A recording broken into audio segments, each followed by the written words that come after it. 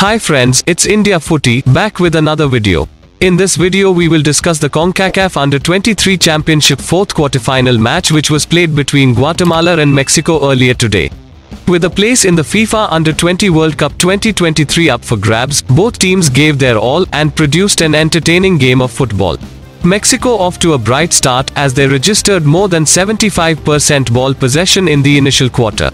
Although Mexico were dominating possession, but the same did not resulted into clear-cut chances, as they kept losing the ball far too easily in the final third. Despite Mexico's dominance, Guatemala caught them off guard in the 39th minute when Arquimides Ordonez nodded past Jose Eulogio. Guatemala's spirits were lifted by the goal and they played out the final moments of the first half with a lot of energy, which they brought with them when they returned from the break. However, Mexico were not a side to give up lightly, and despite trailing they kept the intensity high as they battled to find a way back into the match.